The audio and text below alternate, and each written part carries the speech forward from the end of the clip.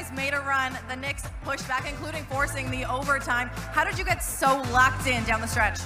Just trying to execute on both ends of the floor, sticking to the game plan, and then on offense trying to get the best shots, high-quality shots each and every time, trying to take care of the ball.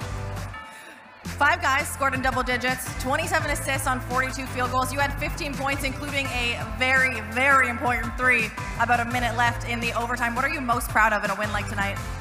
Resilient. Just like you said, every time we went on a run, they answered. It could have been easy to hang our heads, but we kept going, kept pushing through, even in the overtime. So, just proud of the guys, how we continue to fight. John Morant scored 34 points tonight. How do you describe what we all witnessed from him tonight? That's our leader. That's our guy. We're going to follow his lead. He sets the tone for us night in and night out, and he set the tone for the year tonight.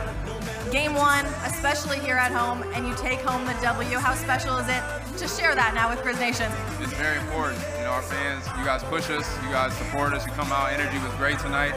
We're going to need it all year. Thanks, guys. Congratulations. Thank you.